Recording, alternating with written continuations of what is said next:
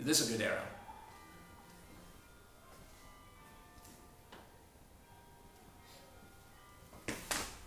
We're forming a pi bond. That's when we got to be careful.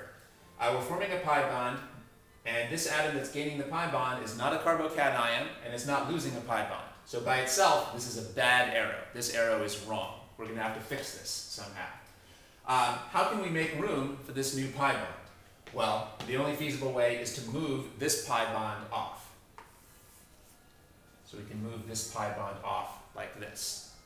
Now these arrows are okay. It's true that we're forming a new pi bond with this carbon, but we're making room by moving this pi bond off. So that's going to be okay. And this arrow is forming a lone pair. That's when we don't need to worry about exceeding an octet. So these are reasonable arrows. Incidentally, the resonance form that you would get from this would be very insignificant. You probably wouldn't really draw it in real life.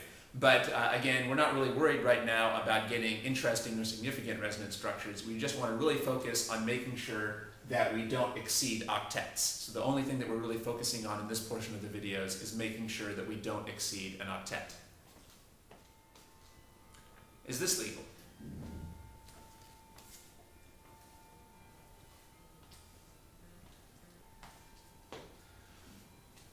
Well, we're forming a pi bond. That's when we got to be careful.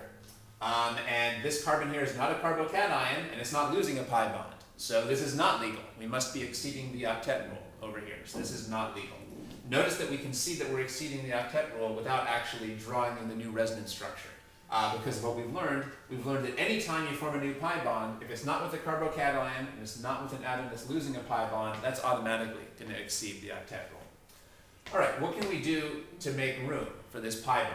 Well, to make room for that pi bond, we might try moving this pi bond. So let's try moving this pi bond. One thing we might do is this. Does that seem legal? That's fine, because that's forming a lone pair. Remember, we never exceed an octet when we form a lone pair. So this would be a good way to make room for this pi bond. Now this carbon would be gaining a pi bond and losing a pi bond. So this atom, this arrow would save the day. Any other arrows we could put here to move this pi bond that would save the day? Would that be reasonable?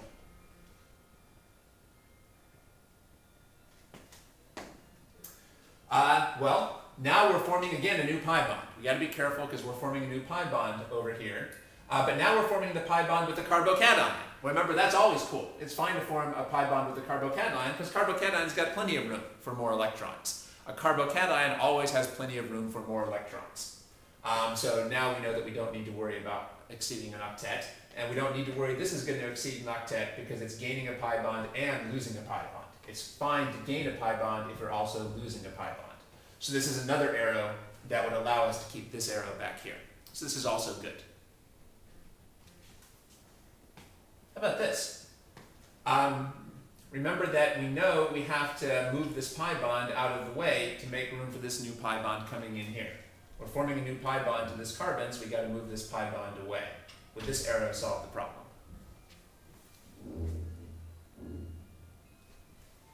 Yeah, this is messed up in a bunch of different ways. But one big problem with it is, remember, in order for this carbon to gain a pi bond, it has to lose a pi bond. But it wouldn't really be losing a pi bond here, because we just be, instead of having the carbon have a pi bond up here, it would just move the pi bond down here. So this would not really move the pi bond off of this carbon. This arrow doesn't really move this pi bond off of this problem carbon. Instead, it just moves the pi bond down to the lower bond, down here. So this would not be a good way to make room. We have to form the new pi bond with an atom that's losing a pi bond, not just shifting a pi bond. This would just be shifting this carbon's pi bond from this position to this position. That doesn't solve our problems at all. So this does not qualify as making this carbon lose a pi bond. There's other things that's wrong with this arrow too. So this arrow is messed up in a bunch of ways. But one problem with it is that it's just shifting this carbon's pi bond to another position instead of actually making this carbon lose this pi bond so it can make room for a new pi bond. Is this a legal arrow? Well, we're forming a lone pair.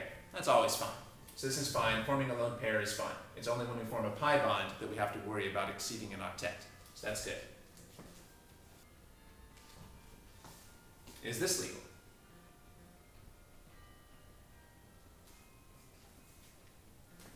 Now we're forming a new pi bond. That's when we got to be careful. Well, we're not forming it with a carbocation, so this is not legal until we make room for it. So just as it stands, this arrow is illegal because there's no room for a new pi bond on this carbon. The only way to make this legal is to move this pi bond off. Where can we move this pi bond? Well, we definitely can't just move the pi bond over here, because then the problem carbon would still have the pi bond. It doesn't do any good to shift this carbon's pi bond from the right to the left. It still won't have extra room for this new pi bond coming in from below. So this won't work. That's not a good solution.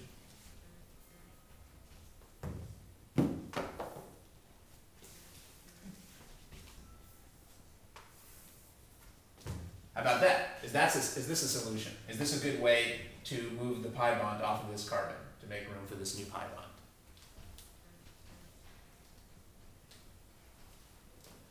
Well, this is making room on this carbon. It's moving the pi bond off. But now we're forming another pi bond over here. And that again is a problem because we're not doing it with a carbocation. I've changed the picture, so this is not a carbocation anymore. This is not a carbocation. And this doesn't have any pi bonds that it could lose to make room. So there's no way to make this arrow work. Another way to see this is this carbon is just not a candidate for resonance. Because this is not a candidate for resonance, that's another way to see there's no way to make this arrow work.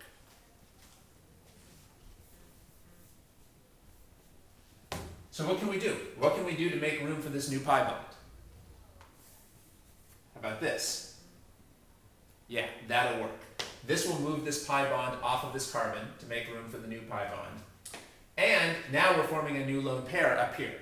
There's always no problem to form a lone pair. It's only pi bonds that can that could give us trouble with exceeding an octet. Forming a lone pair is not a worry. So this would be legal. Remember again that a lot of the transitions I'm showing here would not really be very significant. You might not actually draw them in real life, but our goal here is just to practice how can you make legal arrows that don't exceed an octet.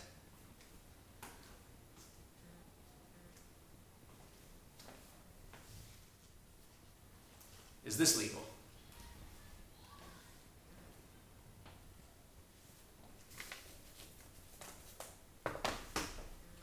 Well, this is forming a lone pair, so that's got to be okay. We don't need to worry about forming lone pairs. That would be fine. This would actually give us a very insignificant resonance structure that you wouldn't normally draw, but that's not what we're focusing on. We just want to make sure right now that we're not exceeding an octet. So this does not exceed an octet.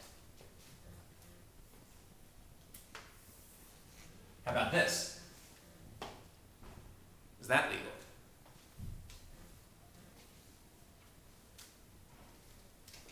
Now we're forming a pi bond. That's when we got to worry. Forming a pi bond, we're not doing it with a carbocation, so this is not legal.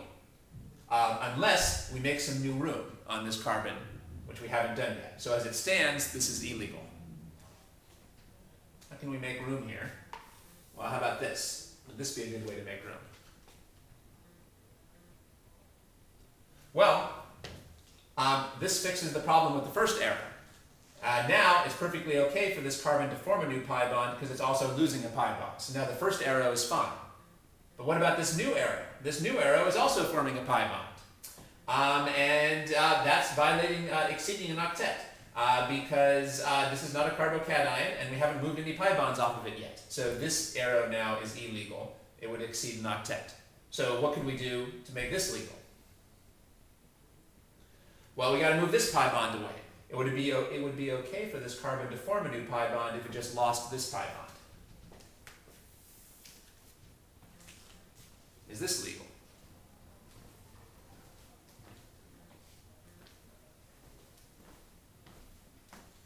Well, we already know that this arrow is legal because even though it's forming a pi bond, the carbon that's gaining the pi bond is also losing a pi bond. So this arrow is fine. Now, how about this arrow? Well, now we're forming a pi bond on this carbon, and this carbon is also losing this pi bond. So this carbon is both gaining a pi bond and losing a pi bond. That's fine. It's fine to gain a pi bond if you lose a pi bond. And now we have to check this arrow over here. Well, once again, this arrow is forming a pi bond, so we got to be careful. But who's gaining the new pi bond here? This atom here is gaining the new pi bond. But this atom is also losing a pi bond from the initial arrow that we talked about at the beginning. So we don't need to worry about exceeding an octet on this carbon. Even though it's gaining this pi bond, it's losing this pi bond. So this arrow is also okay. It's okay to make this pi bond because the atom that's gaining the pi bond is also losing a pi bond. So this is perfectly okay. These are all legal arrows. This is a pattern that we saw a while ago in the videos when I was giving you the arrows and you were drawing resonance structures. I gave you a few examples like this where we had a whole cycle of arrows.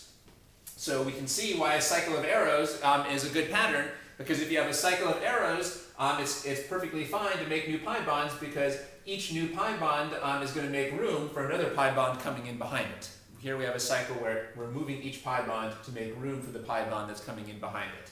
So every single new pi bond here is being formed with an atom that's also losing a pi bond. Every atom here is both gaining and losing a pi bond. So none of them have to worry about exceeding an octet. So this is legal.